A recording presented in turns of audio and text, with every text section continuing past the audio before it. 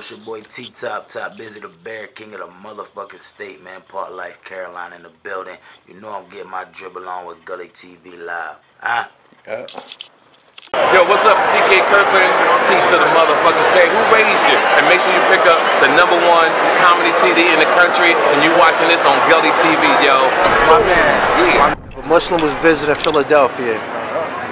Run the top Masjid'S. All Masjid'S are top Masjid'S, but give me some Masjid'S where brothers are going to office a lot. It's the month of Ramadan. Go ahead, share it with us, bro. Okay. Speak up. It's the month of Ramadan. For those who's coming to Philadelphia, make sure you go to the authentic knowledge-based Masjid'S such as Sunni'S or Germantown Masjid. Make sure you go to Masjid Muqbil, which is 27th for Allegheny. Make sure you go to Masjid Albani, which is Masha and Gerard. Make sure you go to Masjid Bin Baz, which is Point Breeze. Make sure you go to Mahad Ibn Taymiyyah, which is Kensington and Clearfield.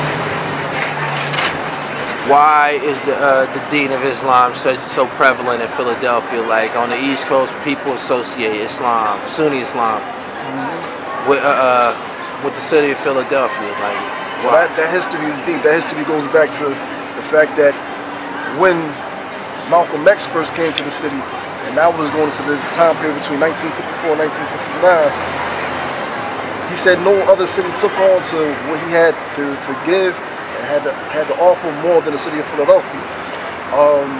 From the time period of when Elijah Muhammad passed away and passed it down to Warith Muhammad, that was in 74, 75. Majority of the city, who still was on nation, as being members of the Nation of Islam, they became Sunni Muslims. right. To be Sunni Muslims, many other masjids was built, which, I mean, as you know, in New York, you have a lot of 5%ers, you have a lot of nation members.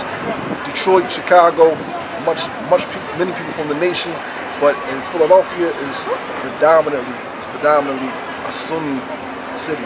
Right. And this is part of our culture. All right. Now, if the city's predominantly Sunni Muslim, why is there so much killing in the inner city? Well, amongst black people, a lot who profess to be Muslim. Unfortunately, it's the economic situation, and with the economy, which is one of the reasons why I like to make sure that everyone works on doing for self. Everybody works on financial independence legally, opposed from the streets. Right. But when something's good that's entered into a city or into a place, there's always an adversary. You know, right. You might as well say that tends to toss something else in there to try to shake things up. Right. In the case of Philadelphia, at the same time when we had so many Muslims, so many people who profess an Islamic culture as well as the Islamic deen, at the same time we had purest forms of dope coming to Philadelphia.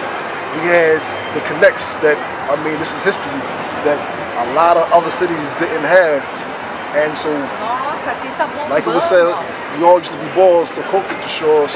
Right. Okay. So technically, you attribute a lot of the violence in the city to all originated from drugs, and you know, that goes for every inner city, predominantly. So, but see, that's a culture that was a layer on top of the fact that, I mean, Philly has always been a violent city. Even when we go back to the 1950s, before California was known for its gang violence, before Chicago was known for its gang violence, on the top of that list was Philadelphia. You know what I'm saying? That knowledge can be found within the book Black Incorporated, Black Brothers Incorporated, amongst other statistics. Philadelphia has always been a city that was a city of feudalism.